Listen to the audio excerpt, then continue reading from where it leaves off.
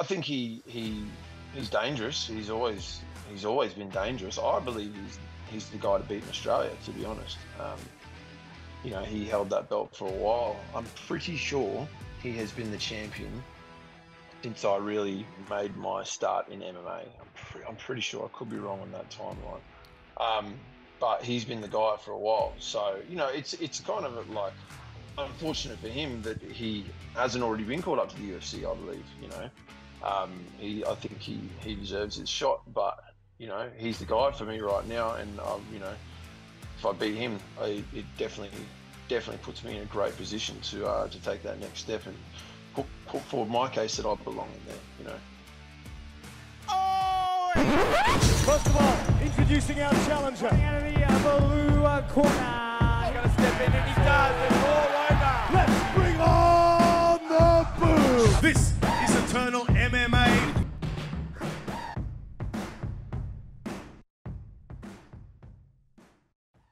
All right, everybody, welcome back, and thank you for joining me here once again on another edition of the Eternal Insiders Podcast. We are being joined today by the man set to challenge John Martin Fraser for his Eternal Middleweight Championship at Eternal 83, that big card coming up March 16 on the Gold Coast. He is the owner and trainer at the Fight Centre in Brisbane, the former Muay Thai world champion himself. Ben Johnston joining me back on the show here once again. Ben, how is things going for you up north, brother, in preparation for this massive fight coming up? Yeah, no, I'm going good, bro. I cannot complain. It's been quite good. I've had some real good bodies with Darcy Vendy, Nick Kepu, the same weight divisions and all, having fights at similar times, so it's worked out really well. No, it's been great, man. I can't complain about my camp at all. I mean, speaking of bodies, man, I mean, you had the privilege. I don't know if it was your privilege or whether it was the other way around, but on his tour down under in Australia, you got to mix it up a little bit with Jon Jones. Can you talk about what that experience was like, mixing it up with him? It looked pretty cool, man. The videos and everything going up, seeing John with all the boys, that must have been a good time. Yeah, no, it was cool, bro. He's obviously the greatest ever MMA athlete, you know. So to sort of go, well, if you would have told me, I remember watching him at, you know, the pub when he first won that title. I think it was with Shogun. I remember watching that fight. And that was like the first time I'd ever heard of John Bones. And if you'd have told me like right then, like that guy's going to be doing a seminar in your gym, you know, not that it's like a huge milestone or anything like that. Like, it's cool though, man. You know? Like, yeah, but it's very cool. Yeah, it's very cool. So, yeah, bro, that was cool. Just that in itself. And then obviously just having him and like, it's, you know, he was using me for a lot of the demonstrations, and sort of just like, you just realize that we're all just people, you know. There's nothing special about him. There's nothing special about me or anybody, you know. Just looking at him like he's just another dude. He just happens to be really good at fighting, you know. So I think there's some value in that. Just like being around those people a lot, you realize that we're all the same. I mean, did you size him up a little bit? Because you guys are similar height, right? I mean, what, you're 6'4". I'm pretty sure John's 6'4", there or thereabouts. He looks a little bit different compared to what he looked back at that Shogun fight. Obviously fighting up in heavyweight a little bit.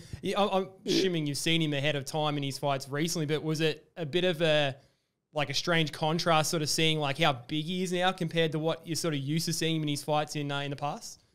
Yeah, I guess so. Like he's definitely not in the same shape as he was back then, like you said. Big boy. Yeah, he's a bit bigger for sure. But height wise, like I don't know, bro. It always makes you wonder. I thought he was listed as like 6'5", but I'm pretty sure I was taller than him. But I reckon there's a bit of smoke and mirrors that happens in the fight game all the time. It has like to they be. say, yeah, you know, they say Tyson Fury is like 6'9" or whatever. Yeah, 6'10", something like, yeah, whatever it is. Like, yeah, it's wild, eh? It's something ridiculous, you know. And then you've seen a photo of him and Izzy, and he's like got this much height on Izzy, you know. True. And you're like, yeah, I don't know, you know. Yeah, fair So enough. I reckon there might be a little bit of just dramatization about his height and stature in general. You know, I reckon they do it a bit. No, I mean, just in terms of the preparation, everything, man, I mean, it's, you know, pretty well sort of known that, you know, you split your time between obviously your gym at the Fight Centre. You know, speaking of Izzy, you were a lot of the time going back over to New Zealand and training at City Kickboxing. Is that something that you've had the chance to do for this camp, or is it pretty much exclusively on home soil for this one? The camp itself I've done here. I went there at the start of the year. So I got to check out the new gym. They just got this new facility. It's huge. And they're still like in the process of tidying up all the loose ends and all that. It was a bit of a construction site still when I was there, but they've, it's awesome new gym. And they were running out of room at the old one. It was like getting pretty hectic in sparring. You'd look around, there's like no room. It's just packed, so it's man. like, yeah. Bro, you know, you got one of the best gyms in the world that's known for their range and footwork and, you know, being able to manage distance, fighting in like each partner has 2 square meters. You know, you got one of those you got one of those tatami mats. Yeah. Well, you're on one end, I'm on the other, and that's pretty much like the space it used to be. So they needed it. They needed to go to the new spot, but it's awesome. Anyway, I went there at the start of the year, not technically in fight camp yet. But yeah, I've done all my training here just because, man, it's been so busy. Like, it's been so hard to get away. Like I was saying earlier, you know, I got Darcy just fought a week or 2 ago, and then Nick is fighting this weekend, and you know, Chelsea Hackett's fighting soon, and Max is fighting, and there's just been like so much. You know, Sam Dobb just recently came over, so he's been in fight camp with us too, his first fight camp with us. So it's been very hard to get away. Plus on top of that, the gym is just busy, bro. It's so busy. So yeah, it does get hard to get away, but I'm lucky, man. Like we got great bodies here now. So I like, even if I can only get over there, not as often as I would like, I'm still able to get over there every now and then, and I can fill in the blanks over here. And now you're training obviously 5 rounds for this one, man, obviously being a title fight. Your last fight, of course, was a main event, but, you know, scheduled for 3 rounds. Of course, we didn't go that far, but just in terms of the preparation, how different is it sort of this time around training for 5 rounds? Is it a big contrast compared to your camps gone by? It's miserable. Yeah. Yeah, I don't know how else to put it. It's miserable, bro. Like it sucks for longer. That's all it is, you know. And then you think with the 5 rounds of knowing, you have to have gone through the worst thing possible in the gym, you know. Like, you can't, for me always, I can't go into a fight thinking, I hope it doesn't go bad, you know. So you sort of just try and somehow replicate that in the gym of just the worst possible thing you could imagine, and it lasts for 25 minutes, and it's the whole time part of you just wishes that it wasn't happening.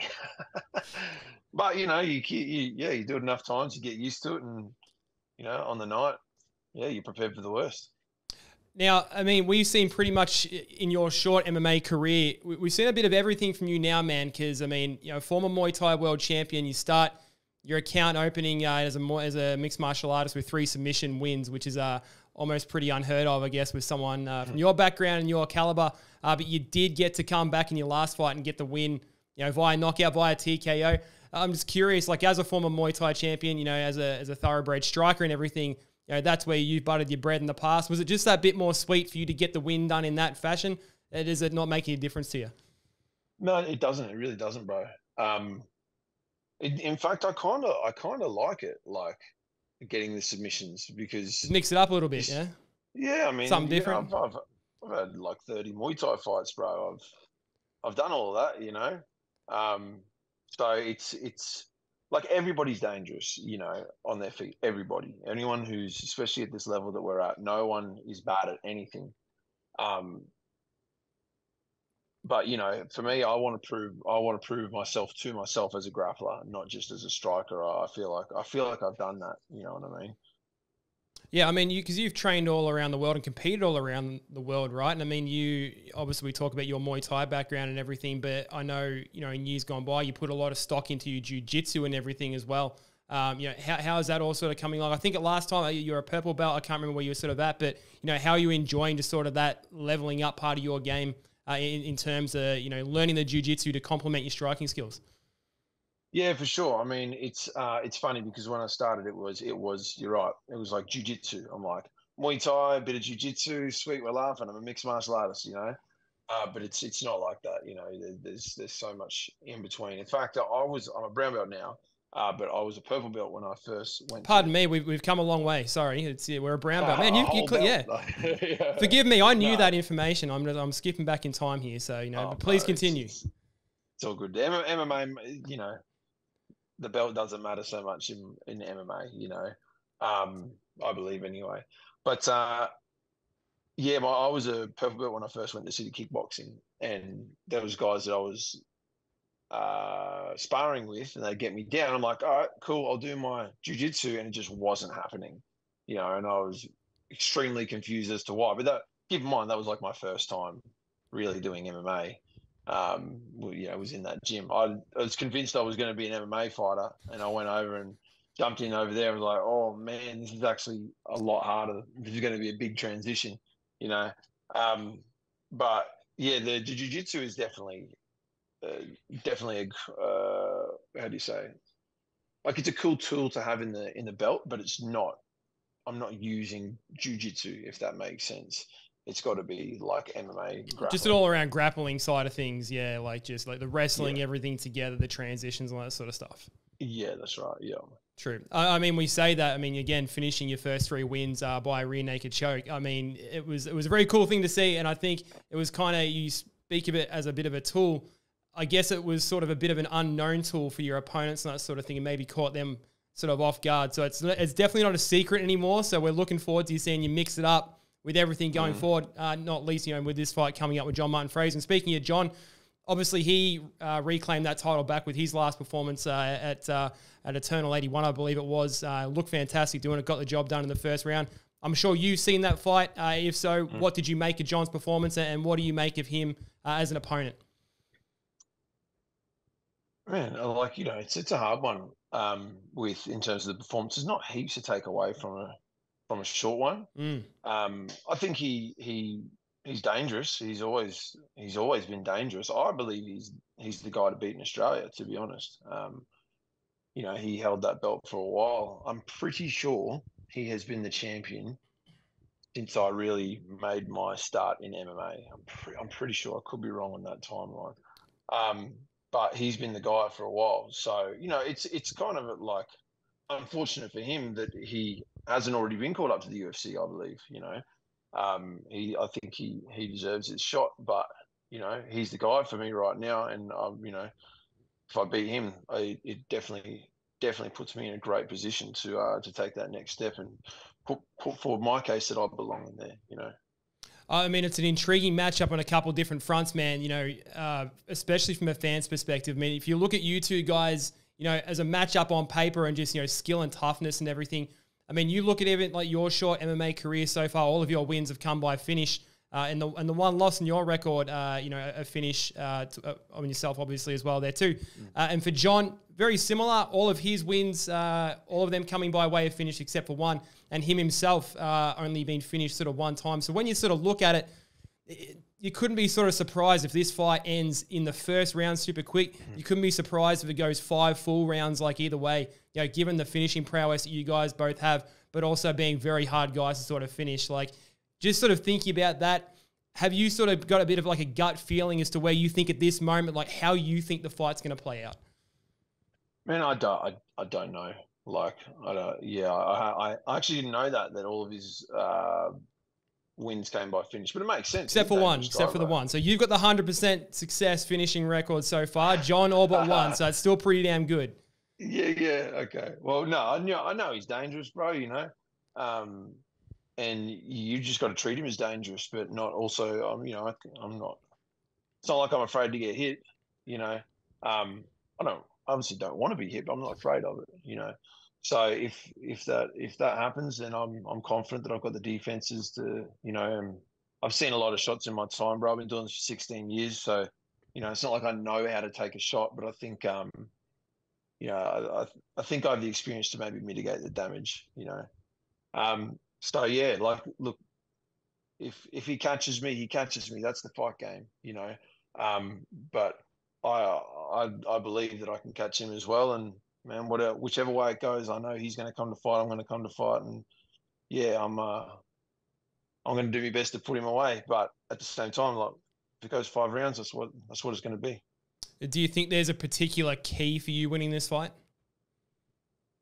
No, bro, no. I like. How do you know until you're in there? Like I've got my strategy that I'm planning on implementing, which I don't really want to talk about Yeah, on a we'll keep platform tight-lipped where on he the might strategy. go and, I'll forgive you for know what that I for mean? sure. Yeah. Yeah.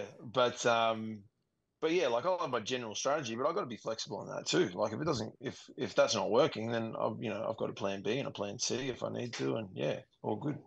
And now you've been quoted in the past as saying that you're driven by regret. Essentially that you judge yourself on your achievements. I'm going back to 2018 here, I believe, with the Fight News Australia, that you said you were driven by regret, and essentially the way I interpreted that was, you judge yourself, on your achievements and how you expect yourself to put 100% of everything, that you can into every single one of those fights, and you don't want to sort of live with regret if you don't put 100% of those fights.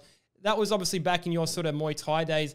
I'm assuming that's something, a very similar sentiment that you would carry over now as an MMA pro. Yeah, I think what that would have meant. I don't exactly remember the article, to be honest. But I think it would be like I obviously don't want to regret not having a go. It's so easy to live in fear of like, what if, like what if I don't? And you see it all the time, man. People just they get stuck in just a state of indecision because they don't want to take the risk of something, and I'm at this point, especially where I'm at now, is like I would rather have a crack and come short than just not have a crack at all. Like I sort of think about some of the guys that I grew up with that are just doing the same thing, and like potential there that was never used. I'm like, nah, man, let's have a go. Let's just see what happens. Even if we don't make it, let's just see what happens and give it our best. Now, instead of asking you for a fight prediction, can I make a prediction for you in terms of how this fight's going to go down? Now, I'm obviously impartial here. I've got no sort of dog in the race or anything like that. I'd love to see a good fight, whoever comes out on top. But for yourself for a finish, how about hand clinch with John and then the big kick up the middle, man, down the chin? The moves that we're learning from Jon Jones, man. Like, imagine if we break that one out, mate. A little one to the liver from the hand clinch or one at the middle. Like, let's get that going. Bro, the thing is, imagine if I pulled that off. If I pulled that off and I did that, the worst thing is he's going to get the credit for it, Yeah. Like, man, how do you know that I wasn't working on doing this all along? And then along came Johnny Bones Jones, showed this thing at the seminar. And I went, bro, you're giving away all my tricks. Like a wizard, man, for sure. Yeah. Yeah. No, that would be funny. But yeah, I doubt it. I doubt that'll happen. But yeah. Well, hey, let's just keep it in the back pocket and sort of see what happens. Let's just hope for a good fight all round, but it's definitely there. Yeah. So, I mean, just one last thing before I let you go too, man. Your last fight, after you had that win, you said the UFC was clearly on your mind and everything. Obviously, we've got this middleweight title coming up, the middleweight title fight coming up, so not looking too far past that. But you win this fight, you become the middleweight champion. Have you got a roadmap in your mind as to what you hope the rest of your 2024 looks like going forward? Bro, I hope if I get the win, I hope the rest of my career is spent in the UFC. That's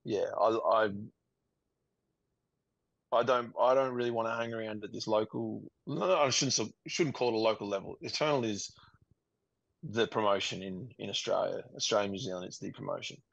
But I don't want to hang around on this regional circuit any longer than I have to. Like I want to get going, man. I want to make a run. I want to give it my best shot. Like. Time moves quick for us, bro. Like before you know it, I'll be older and I won't have those miles left on the clock. So while I do, let's maximize it and spend every minute that I possibly can in the top promotion and, striving for greatness.